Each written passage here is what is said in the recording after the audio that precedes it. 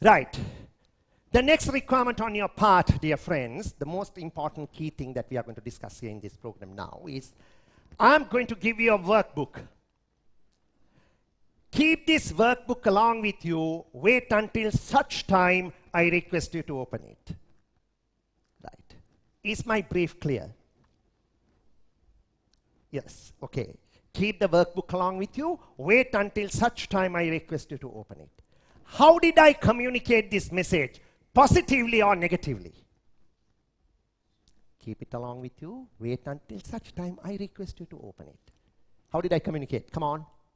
Positively. Okay. Now, I count all in all 18 years of experience as a trainer. Now, what do? Every day I make a learning. When I stand here, there are so many things that I see you don't see.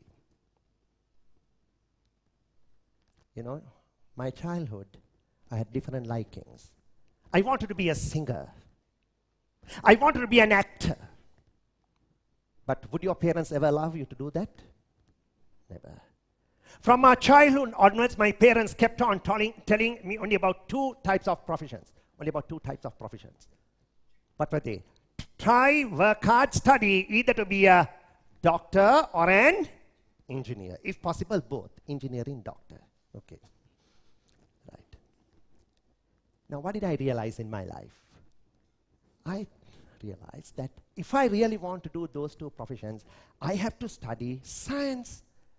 Now, don't ask me why. Whatever the reason it could be, I hated this stupid subject so-called science. For me, it was stupid. So my parents, they told me, you have to study. Then once they asked me, what do you like to study? I said, commerce. Then they told, commerce is a subject matter which is done by all kind of idiots who cannot study science maths. They are the ones who are going to do that. And he said, you are the eldest of the family, and you must set an example to the others. Therefore, that you got to do science. So they forced me to do science. So with the greatest difficulty, my dear friends, I managed to get through up to O-levels. Then here we are now, I'm getting to A-level science stream. What is it that I'm going to study? Chemistry. There's a subject matter called chemistry. You trust me, I never understood this particular subject matter. And to be very frank, I didn't want to understand this subject matter either. What do they say? They say, 2 hydrogen with 1 oxygen, it makes water, it seems. So why do I care, isn't it? Let it happen. As and when I feel thirsty, if there is water for me to drink. And when you open up the shower, if there is a water flow, that's what you need, no? So they said, no, you got to study. So they were government servants. What did they do? They got down 3 lecturers to teach this subject matter by paying 15 rupees an hour. I'm talking about 35 years ago. So 15 rupees an hour is a lot of money. But still, for all my dear friends, no, I never understood this subject matter. And A-level chemistry, I did 3 times. That's the maximum number of times they love to do, no, A-levels. But each time when I went for the chemistry paper, something which I found was the time period was too much for me to answer the paper. 3 hours was too much. So what did I do now? First half an hour, I wrote what I knew. Thereafter, I copied the question paper to the answer script. So now what happened now? For copying the question paper to the answer script, what do you get? You know the grade what you are getting. So with that, can you go to the university? No. Then they said, you better do whatever the things that you want. So thereafter, what happened? With the greatest difficulty, found a job for 600 rupees, studied English language, got myself registered with institutes outside Sri Lanka, UK, and in Australia, and managed to get the qualification, whatever I have here today. So point I'm trying to drive here is, we were never given an opportunity to excel in what we really like. Not that they didn't allow us to do that, they didn't love us, they loved us too much. But what is needed today is, you got to identify the talent of a person and get him to excel along with that talent. And once they achieve greatness with that talent, we must say, hey, we are proud of you. That is what is needed. So probably could be after 30 years of my career, that's how I became a trainer subsequently. So I liked acting, as I told you. When I was about 12 years old, you know this famous actor, Dr. Jalat Manoratna, we invited him today, but he had some shooting and he's unable to make it. I went for a drama class of his on a Saturday, 1-day workshop. Now, had I told my parents it was a drama class, they wouldn't have ever allowed. I told them that it's a chemistry class, extra. So I went. And something he said, this learning came to me about, could be 35 or 40 years ago. Learning that came to me then, still I am using, and it's so useful. He said a wonderful thing in this drama class. He said, whenever you are communicating things to another, there are ways of saying that. And for an example, still I could remember this. He just took 3 words. Heta gedara yanawa. Heta gedara yanawa. And he said these words, the way how you can use them. He said, Heta gedara yanawa. You can say that. Heta gedara yanawa. Just in a casual you can say. Heta gedara yanawa. You are thinking what I'm going to do tomorrow, and then you are saying that. Heta gedara yanawa. Not day after tomorrow. Oh, no, heta. Heta gedara yanawa. A question you are asking. So see, these 3 words, the way how you can use it. Now then after that, what happened? We went to speech crafting, Toastmasters. What do they teach there? Whenever you are communicating something to another, there are 3 things that matters most. What you say, how you say, and the way how you say so. Your body language. So what you say, they say, matters only 7%. How you say so is 38%, and your body language is 55%.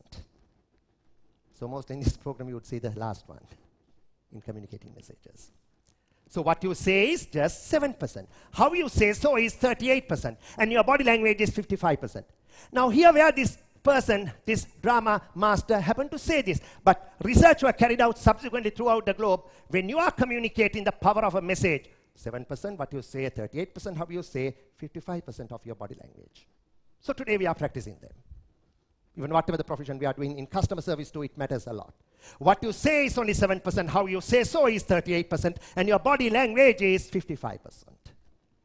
Okay, so what happened? Now you are with an actor. Those days getting close to an actor was a big thing because we never had TV and only 2 radio channels. So entire day I was with him on this workshop, drama workshop. And after that I walked up to him and then said, Sir, mage poddak autograph එක sign කරනවාද? He wrote a wonderful thing, and still I have it. And you are going to say it. පොළවෙන් අඩි 5ක් පමණ උස මේ වේදිකාවට ඔබත් එන්න. ඔතනට නොපෙනෙන අපූර්ව දෙයක් මෙතනට පෙනෙනවා. In 1978. පොළවෙන් අඩි 5ක් පමණ උස මේ වේදිකාවට ඔබත් එන්න. ඔතනට නොපෙනෙන අපූර්ව දේවල් මෙතනට පෙනෙනවා. So I found as a trainer, whenever I get onto a stage, there are so many things that I see what you don't see. So coming back to my message, what did I say? I told you, now you are getting a workbook, keep it along with you, wait until such time I request you to open it. Now, you know, previously what I used to say is, I used to give the workbook and say, don't open it. The moment I say don't, what do people do? What do they do, Johnny? They open it. Simple as that. They open it. Moment you say don't, that is the exact thing people tend to do. Why is that? When you say don't, that is the exact thing people tend to do. Can any one of you tell me, why is that? Oh, you want to test and see. Curiosity, inquisitivity, anxiety, worry, fear. And you want to open it and see. When I was running a training program recently in Maldives, a very interesting thing happened. I happen to mention this. I was training the largest seaplane company in the world, Trans-Maldivian Airways in Maldives. And there was could be a school leaver girl who had joined this company, a Muslim girl covered with a shawl. And then I just asked this question. When you say don't, that is the exact thing people tend to do. I asked why. You know, she said a very interesting thing. She said, human nature. That's human nature. And when you critically evaluate those 2 words, that's very useful for a trainer, because what we are discussing in this program is about human behavior and human nature. That's human nature. Because your brain can always picture don't. Let's take a couple of examples. I'm going to tell you at this moment of time, don't think of Adam's peak. What happened? Oh, you started thinking. Okay, right. Okay, I'm going to tell you, don't think of a blue ocean. You started visualizing, isn't it? Waves breaking, ships sailing, and the way how you're walking down the beach. Okay, stop there. Don't think anything beyond that. Okay, right. Okay, I'm going to tell you now something like this. Dear friends, don't think of the Great Wall of China. What happened? Great Wall of China. Oh, you started visualizing it. Okay, I'm going to tell you something like this now. Don't think of a pink color elephant. By laughing, okay? How you started thinking, isn't it?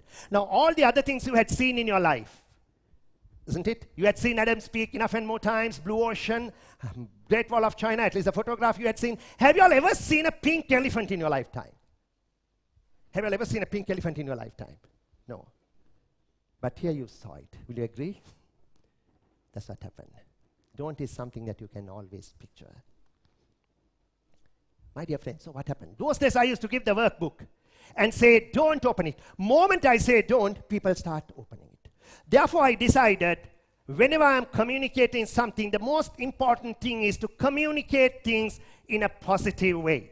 That is the most crucial thing. Communicate things in a positive way. So I gave you this message in a positive way.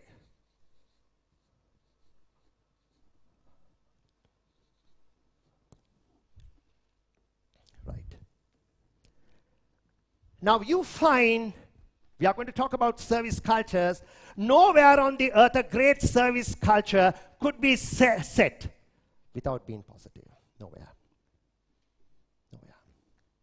The most important thing in setting up a service culture is whenever you are being given a task, a challenge, accepting it in a positive way. How well could we do this?